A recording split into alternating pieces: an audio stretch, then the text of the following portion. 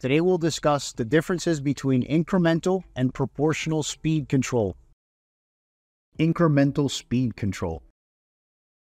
You have a 10% increase in speed with a ramp-up time of 5 seconds.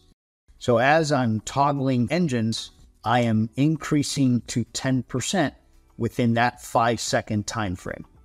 Now, that is incremental speed. I do not have the ability to hold in between the 0 to 10% in this setting. I can either go full 10% or release the toggle and instantly go back into neutral. Same would be in reverse, or release the toggle and instantly go back into neutral.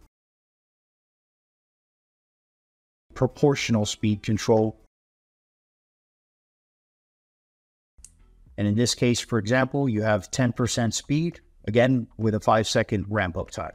But what changes here is the ability to proportionally control that speed, where I can now hold at 2%, 3%, or I can go all the way full bore to the full 10% setting, also backing down and controlling and staying at a fixed percentile. As you see here, where I'm holding at 8%, going back to 9%, or gradually decreasing the speed, or release and instantly go back into neutral.